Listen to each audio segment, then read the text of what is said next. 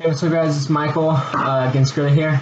So basically this is to teach you, I believe it's pronounced Sabacc. I think this is the Corellian spike variant. Please don't kill me if I'm wrong. Anyway, this is the game Hasbro or whatever Disney came out with. This is the one seen in Solo, Star Wars story, whatever the name was. It's called the Han Solo card game, Han Solo. Because I guess Sabacc was trademarked or whatever by another company and they can't use it. So anyway, I think they're fighting the battle, but they're losing, I read, which is kind of funny. So anyway, the goal of the game is you have cards that have greens are positives, reds, see that? Oh darn it. I have these organized, so I better get them in reds are negatives.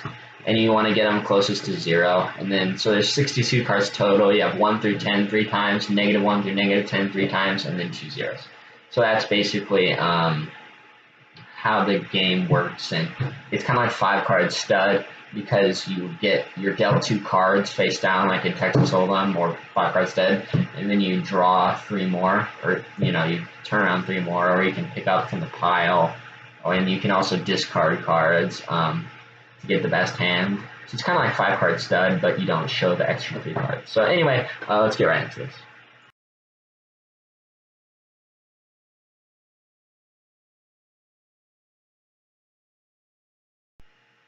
Alright guys, continuing on, so this is going to be talking about equity and whether and how much chance you have when you draw. And just to give you an idea of whether you should draw or not, this is especially effective later on like the 4th and 5th turn, when you have to decide whether or not to stand, if you think you have a chance of improving your hand, or if you decide to stand on the earlier ones and wait for more cards to come down in the discard or draw pile, whatever, the face-up pile, to see and kind of gauge how much chance you have. So anyway, we're going to play with 3 players, so +5, +4, -2, -2, -1, and +6, and this card is -3. Okay. So anyway, this is +5 and -2. Okay, cool. So they have right now +3. So they're gonna take this card and give them 0. So pretty good for them, right? Okay. So now this card comes down, and it's a -4. So this person's gonna say, "All right, cool. I'm gonna take that. Sounds good to me. This gives me -1." So now this card comes down, and it's +6. This person has -2 and +6. Taking the +6 would give them 10, which, because +6 plus +6 minus 2 is 10. So that doesn't make much sense for them to take it. So now they have to decide, I'm obviously going to draw or I could stand. They're probably going to draw because they have 3 more cards to take, including this one. And so we're going to determine out what are the chances of them getting a hand that decides to get them to -1, 0, or 1. Okay, so they have -2 and +6, so that's 4. So a -3 gets them to 1, a -4 gets them to 0, and a -5 gets them to -1. So that's 3 cards that get them to -1, 0, or 1. Okay, great. So now you have, in the deck, you have 62 cards total. You have 1 through 10 3 times, -1 through 10 3 times, and then 2 zeros. So we know that there are 9 cards, because 3 times 3, that can help them. Now there's 62 cards in the deck, and however, this is where it comes in. So we know the -4 was taken, and also the -3 was taken. So the -4 gives them 0, and the -3 gives them 1, +1. So you have to take those out of account when you're deciding your equity, because you can't double count them. So you have, instead of having 9 outs, 3 times 3, you have to take away 2 of them because you know they're already taken and they're not in the deck. So that means you only have 7 outs. So now we have 7 outs, and what are we going to divide it by? Well, we have to divide the total number of unknown cards by the number of known cards. So you have 2 known cards here, 1 known card here for 3, and then also you have the 2 known cards that were picked up. So now 2 plus 1 plus 2 is 5. Yeah, so you have 5 known cards. 1, 2, 3, 4, 5. Yeah, So now you have 5 known cards, and there's 62 cards in the deck. So 62 minus 5 is 57. So now we're going to divide 7 cards, because it was the 9, 3 times 3, minus 2. So we're going to divide 7 divided by 57, and that means we only have 0.1228. So we have 12.3% chance of improving our hand to -1, 0, or 1. So that just kind of gives you an idea of how small the chances are. Normally you could say, oh, I have so many options, and well, actually no, you really don't. You have you have like a 1 in 9, in like a guessing the number 1 through 8 and getting it right. Okay, so that just kind of gives you an idea. So instead of guessing around, you know what you're doing.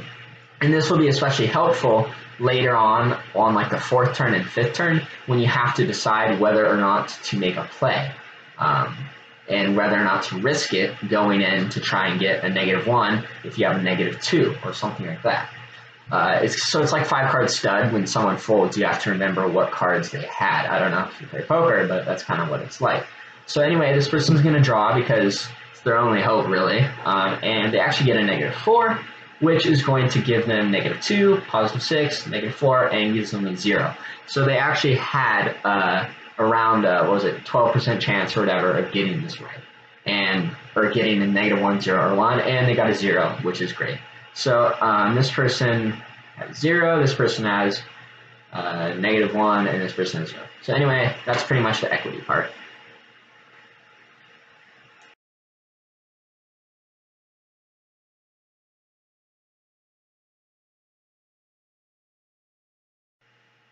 Alright, cool guys. So this one, it's not as helpful, but it's still kind of helpful. This is deductive reasoning to try and figure out what hand they have, and just to give you an idea of how far you are ahead or behind, and what kind of moves you need to make, and also potentially how you could block them, maybe by picking up a card that helps you but maybe doesn't help, that might help them. And so it's kind of iffy, but it just gives you an idea of what they have. So what's a big deal? Okay, so anyway, we're going to start off 2 players, -6, -10, +5, -10. Okay, so this person has -6 plus 5 is -1, -10 minus 10, -20. Okay, and this card comes down +8. So this person will stand, and they're going to keep their -1. This person has -20, so they really need to make a move, and they're going to want to get +8 or higher to try and get them lower. Because having the +9 and +10 is pretty low, and I'm not going to get into the math of that, but well, actually it would be oh gosh, what would it be, 12 divided by 60 or whatever, so they'd have like doesn't matter. I don't even know if I'm right there. 20% chance maybe, I'm not sure, never mind. Okay, so they're going to take the +8, and now they're down to -12. So the card's going to come down again, +10. So this person's going to stay at -1, and then they're going to take the +10, and now they're at -2. And then this card comes down, and let's say, he takes this or whatever, then another card comes down. Oh, that's it. So, anyways, this will just kind of help you give an idea, because when they take the first 8, they were definitely in the negatives by a large amount, which means they were probably pretty far from 0, which is going to make them more desperate to keep drawing, which could help them potentially, which might mean potentially they're way far off from 0, because if you had a 0 or higher, you wouldn't take the 8, because that would just bring you further away from 0, and chances are they don't have a -1, and they wouldn't have a -1, -2, -3, or they wouldn't have a -1, -2, or -3, because taking the 8 would just bring them further away. If you had a -4, it'd just go to 4, so it doesn't really matter. But then they don't have a -3 or higher, because -3 plus 8 would be 5. So it just wouldn't work. They wouldn't have that. So you're ahead automatically starting. And that just kind of gives you peace of mind, and it lets you know it's probably best just to hold on to that, because they're probably not going to get a 0 at this rate that they're going at. So it gives you kind of a general idea of what they have. And then also when they take the positive 10, you know that they were really behind. And now it's possible they're close by. But then again, they're going to be more desperate the more cards they take. So if they're taking like the 5th card and 4th card, it means they're probably still, at 3 or 2. Possibly they'd be at 2. But chances are they're 3 or 4 or 5, and they're still desperate, and that you're most likely ahead. And that just kind of helps you out. And there's no betting involved, but if there were, that would help you out a lot. So there's that.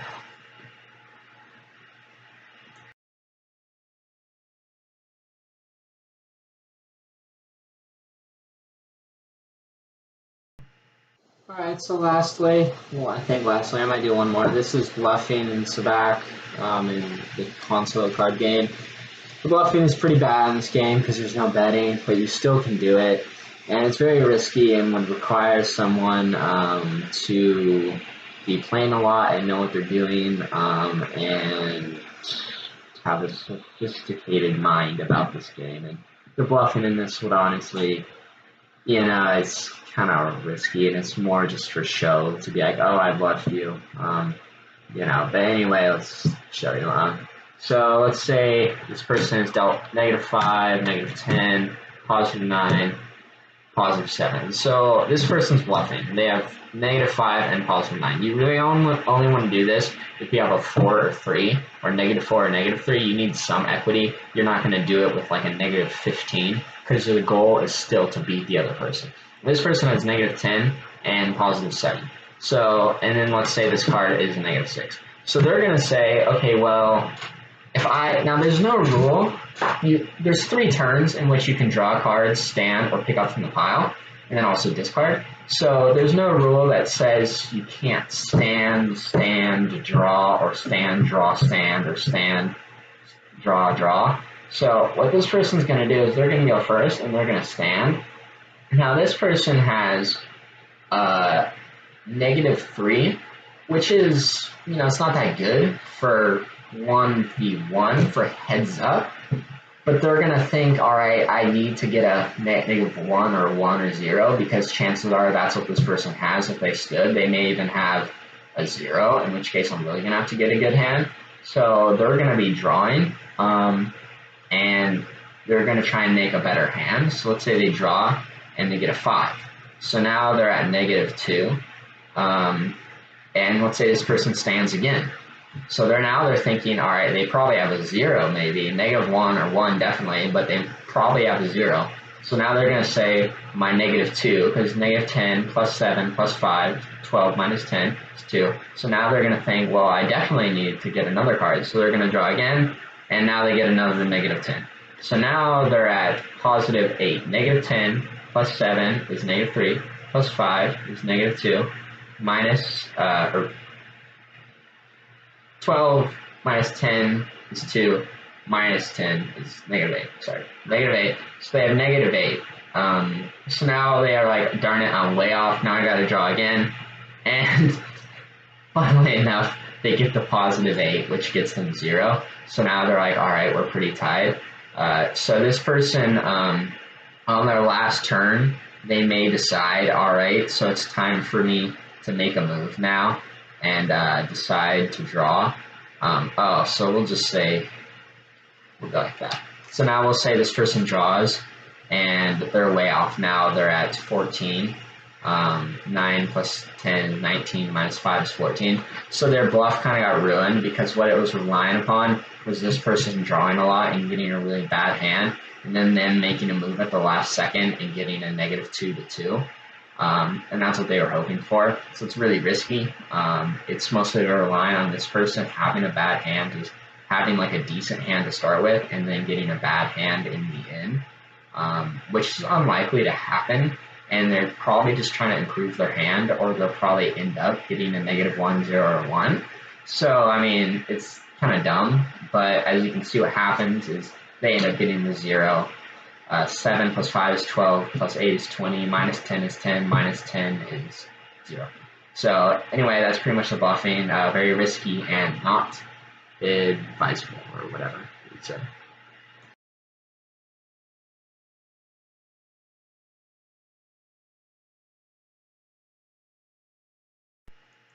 Lastly, this is just one more thing. If you have, like, let's say any cards -9 to 9, you have 3 cards that will get you to -1 or 0 or 1. For instance, let's say we have -9 here. Let me just try and find it. I didn't bother. So now what we have is -9. An 8 will give us -1. A 9 will give us 0. And a 10 will give us +1. So there's that to keep in mind, which is pretty helpful, just to give you a basic idea. And 3 of those cards times 3 is 9 divided by 62. Just going to do the math. And let's say you know 3 of the cards, so 59. So 9 divided by 59. So you'll have like a 15% chance or whatever of getting it, of getting to -1 or 1, which isn't too bad, just because you'll have multiple cards. So anyway, that just kind of gives you an idea. However, if you have the so if you have 10 or higher, or -10 or higher, you're only gonna have 2 cards that can get you to -1, 0, or 1, because with the 10, with +10, you can't get a -11, because that's not a card. It's only 1 through 10, and -1 through 10, and 2 zeros. So you're only gonna have 2 options. So now you're gonna have 2 times 3 is 6 instead of 9, divided by 59, we'll say. So now we have 10% chance. So that just kind of gives you an idea of the chances that you have statistically.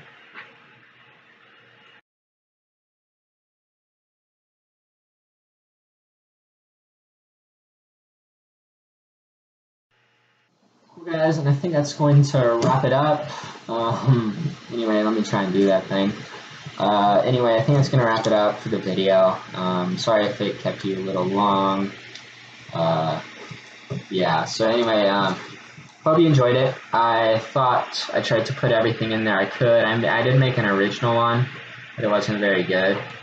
Anyways, yeah, so shuffle the correct way.